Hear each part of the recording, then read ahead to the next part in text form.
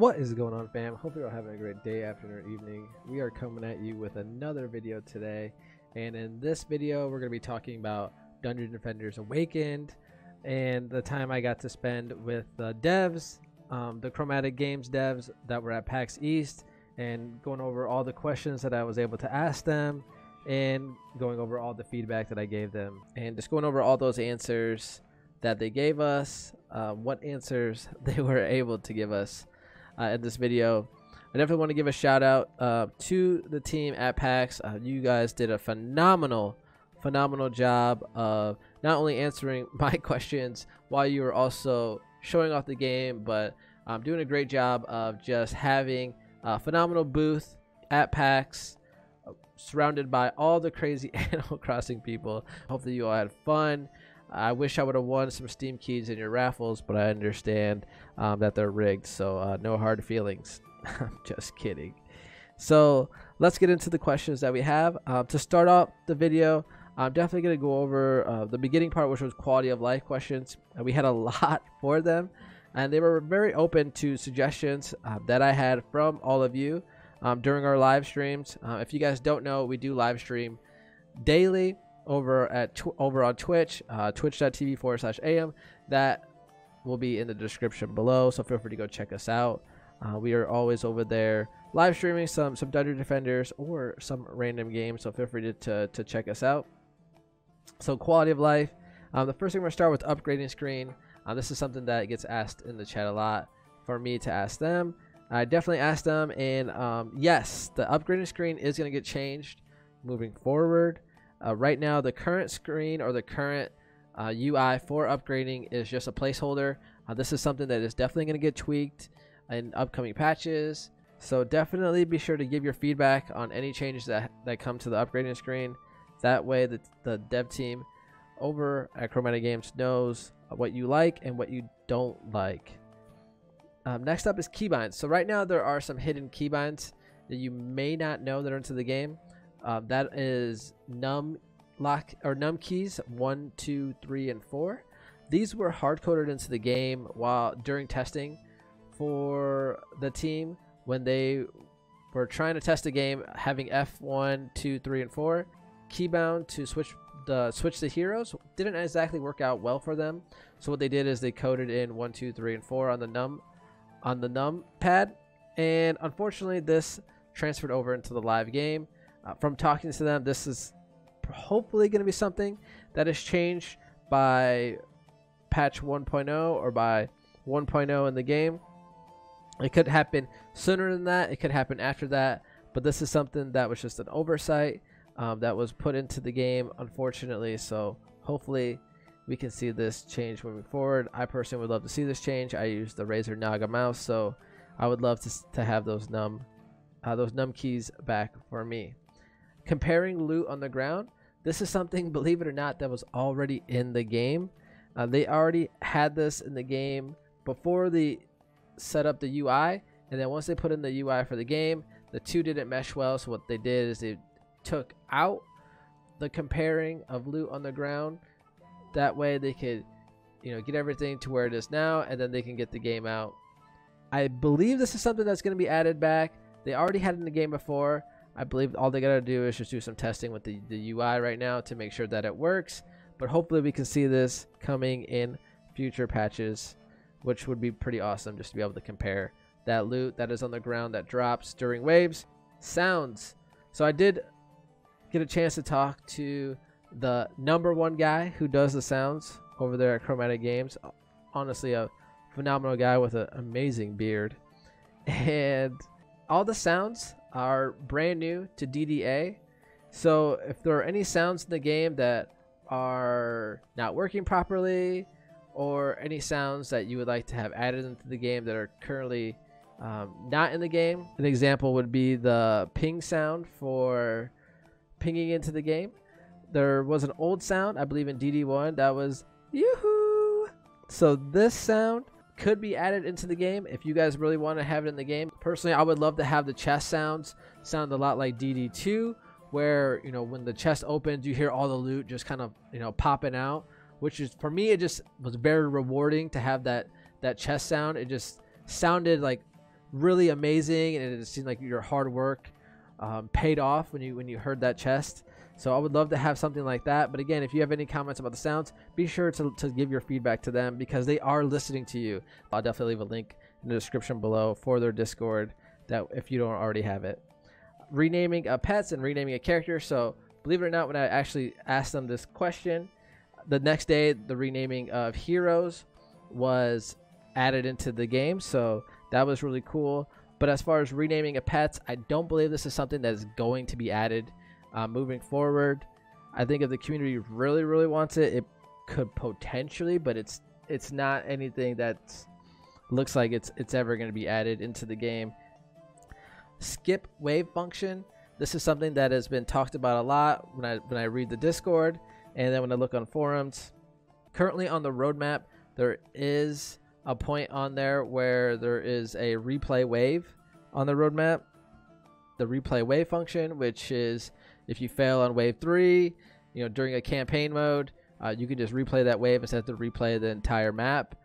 This is something that is in DD2. I don't know if it's in DD1. I didn't play DD1. I started basically an hour into DD1 going into DD2, so I do not know about DD1, but in DD2 this is something that's in DD2, and so that is something that could be the replay wave function coming. Or I believe I'm talking to some people in the live streams that in DD1 had a skip wave function during survival or certain modes that you could just skip to a certain wave. This could be added into the future as well.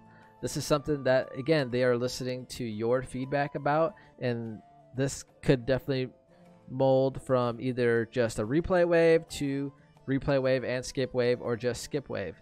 So definitely leave your feedback if you would want both, if you would just want one or the other. That way, when this function comes into the game, they can definitely do their best to add it, to the community's liking. Quick lock and sell. So hotkeys to lock and sell. So with talking to them, basically they are trying to figure out what kind of system they want for locking and selling into the game. I believe the entire UI and the entire system for the inventory is brand new. So with that, the shortcuts that you had in DD1 and DD2 aren't in the game. So they're definitely listening to the community for their feedback on adding shortcuts into the game. I gave them my feedback that I would love to have an L key be the lock and S key to be the sell. I would also like to see the DD2 quick commands of control, left click, go straight to the upgrading screen. I feel like that would be really nice as well to have that. Just some shortcuts to be able to, get between the different selling and locking, which would be nice. I think we all can agree on that having S as sell and L as lock would be really nice. So hopefully we can get those added to the game. The more you all talk about and leave your feedback about wanting that, the higher it definitely moves up the list. Because believe me, there is a list being made of what feedback that the community is giving. Some more quality of life. AFK shops. This is a suggestion that I got from somebody during the live stream. I'm just having shops during AFK screens that you can either sell items or manage your items in there. This is something that they did like the idea of, being able to sell your items in your inventory or being able to list your items during the combat phase. The reason why you can't access your inventory right now is because they don't want you to have the ability to swap your gear in the middle of combat phase. The whole point of having that locked is that you have to set your gear to what it is, and you got to go into combat with what you have equipped, and you can't swap it during combat. So that's the reason why it is what it is. But as far as adding a shopkeep or something like that, I believe there was something during DD1. Again, I'm just going off the feedback that I got from you guys in the live streams. It seems like they could be able to lock certain parts of the inventory to where you can't access your gear, but you could be able to sell during combat phase. So definitely leave a comment down below if that's something that you would want, or definitely go onto their Discord or go onto forums and leave comments there. Player shops. This is something that I brought up as well. How the whole selling of gear is going to work. Is it going to be similar to DD2 where you have your shop and you have to list items and people who come into your tavern just buy them that way, or if it's going to be something totally different? The answer that I got is they don't know. So right now they are trying to figure that one out as well. Again, they are just trying to listen to feedback from the community and trying to mold the way player shops are to what the consensus of the community wants. So if you do not like the way DD2 shops are and you would rather have DD1 trading and selling where you go into other people's taverns and you do it that way, or if you can just list your items, definitely leave your feedback. That way they can take note of it, because there's always going to be somebody who's unhappy. Next up, I definitely asked about emotes.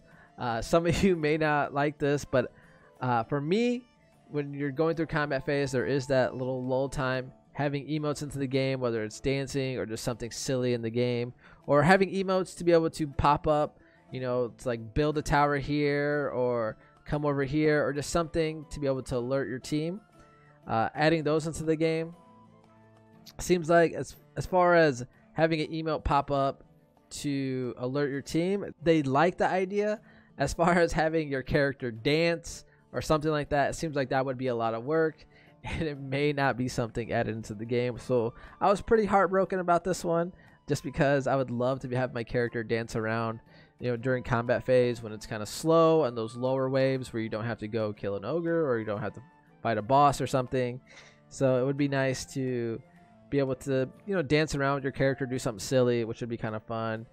But it looks like that's not something that is feasible as of right now to be added into the game. So moving on from quality of life and emotes, we're going to move to challenge maps and DLC. Challenge maps are already on the roadmap, so this is something that is going to be added. You can definitely take a look at the roadmap. It is on the Dungeon Defenders website. You can check that out there. There are already, you know, different times where challenge maps are going to be coming out, so those are definitely coming into the game. Definitely had a question from somebody in the live stream whether the challenge maps were going to be like the like Eternia shards. The answer was no. So they aren't looking to copy paste Eternia shards or DLC from DD1. It looks like they're trying to add new DLC specific to DDA while adding some of the concepts coming from DD1 or, you know, DD2. But as far as having an Eternia shards kind of system, it didn't seem like that's how it was going to work out. When I asked them this question, it kind of was like a blank stare that I got back. So it doesn't look like Eternia shards is coming or anything like that. And they didn't really give me too much information as far as how challenge maps are going to work. But there are challenge maps definitely coming. Next up, we have heroes. This is definitely another hot topic that has been asked a lot, not just in my live streams, but also on the forums and in Discord. Are there going to be new heroes added to the game? Are there going to be heroes added? Yes, there are going to be heroes added. I'm almost certain there are going to be some of our favorites added into the game, specifically EV2. I do not know when EV2 will be coming to the game, but just from having my conversation with them at PAX, it sounds like EV2 is almost a shoo-in to be coming into the game. The Jester, maybe not coming into the game. From talking with the team, it sounds like the Jester was a character that was kind of game-breaking. So it is a character or a hero that they do get asked a lot about. But from talking to them, it didn't sound like it was a top priority for this hero to be added into the game. But again, if you all really want to see the Jester added to the game, definitely leave your feedback, post on the forums. Let's get Jester into the game. And maybe Riftwalker. So this, if you're unfamiliar with what or who Riftwalker is, Riftwalker was a goal that they had when they were on Kickstarter to reach, and if they reached that goal, Riftwalker was going to be a brand new hero added to the game. The name could be something different when this hero is added. It sounds like that this hero may be getting worked on right now, or is something that will be added in the future, possibly DLC. Just from talking to the team, it seemed like some of the team knew about Riftwalker, and some of them had no idea who Riftwalker is. So it sounds like Riftwalker is kind of being held close to the chest over there at Chromatic Games. They don't really want to have too much information leaked out about possibly a brand new hero being added. If I was a betting man, I would probably bet that we would maybe see a brand new hero with that new DLC free update, which I think is scheduled for Q3. So if that happens, I would be super excited. But you know, they are hard at work right now, and definitely just trying to get content out on that roadmap right now, as far as getting Nightmare and Hardcore mode out, and then some challenge maps and bosses. So that seems to be their main goals right now. They have definitely a set list of suggestions and feedback from you all that they would love to add into the game as well. But right now, from the overall consensus I got from them at PAX, is getting any of the huge bugs fixes right now, which are progress wipes, getting that fixed, getting the memory leaks done, which from talking to them, we do have somebody who we can blame. We're not going to name him here because that would be really rude, but it was actually really funny from talking to them. But send them your logs. So when they're testing the game and they're trying to recreate the whole save issue or losing of progress, they haven't been able to replicate that when they are doing it. So what they ask is that if you have that problem, definitely send them your logs. That way they can look at it, and we can hopefully get this whole progress wipe issue solved. Next, moving forward, servers. This is the question we get a lot: is are there servers?